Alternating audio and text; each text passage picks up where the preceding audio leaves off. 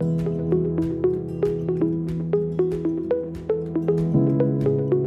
Enlightium families. Today is the National Day of Prayer.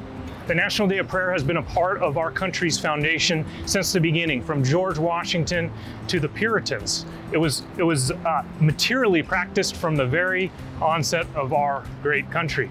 And it's a time where we come together, we humble ourselves before God, asking of His blessing upon our lives. It's often a time that came in response to some circumstances or challenges against our shared foundation. Foundations such as the innate dignity of each and every human life, challenges against upholding the freedom of faith, the freedom of speech and of press. And so we come together to pray for specific reasons, and those reasons are our shared foundation, where we humble ourselves before God that He may bless us on that foundation. And so the day of prayer is not an arbitrary day, it's not made up. It's a day with intention and purpose to really implore, seek God, and ask of His continued guidance on our country. There's a passage in 1 Thessalonians that might help prepare our hearts and minds for this occasion. In the letter of Thessalonians, Paul encourages the Christians to continue in their faith and love for Jesus Christ until His return. And at the end of the letter, he gives 8 imperatives.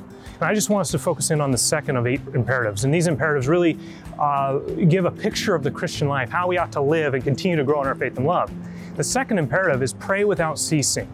All translations, for the most part in English, use those 3 words.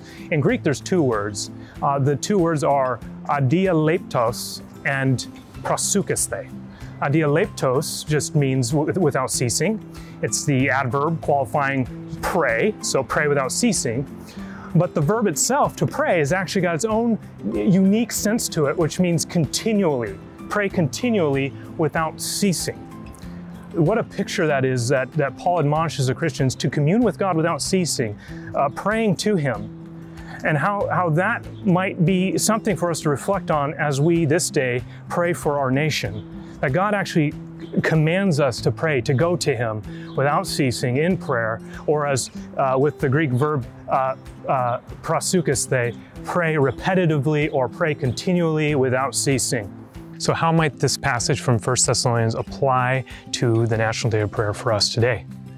Well, like the Thessalonians, we are admonished to pray continually without ceasing for our faith and love in Christ. May we pray without ceasing, pray regularly for God's love to transform our hearts, to be united together, to stand for liberty and justice for all. May we pray without ceasing for our families and for our communities. May we pray without ceasing for our great nation. We can pray without ceasing, which implies praying at all places and in all circumstances. May we pray for God's love to knit our hearts together as one as we face today's challenges. May we pray without ceasing for God to humble our hearts and give us the posture of trusting in Him and entrusting our future to Him as one nation of various diverse backgrounds. Wherever you find yourself today, whether in your car or at home, at work, or however you are, in sorrow, in joy, in solace, in turmoil, in thankfulness, in brokenness, wherever you are, however you are, this day, pray unceasingly for our nation. Pray that God would bring us together and receive God's blessing.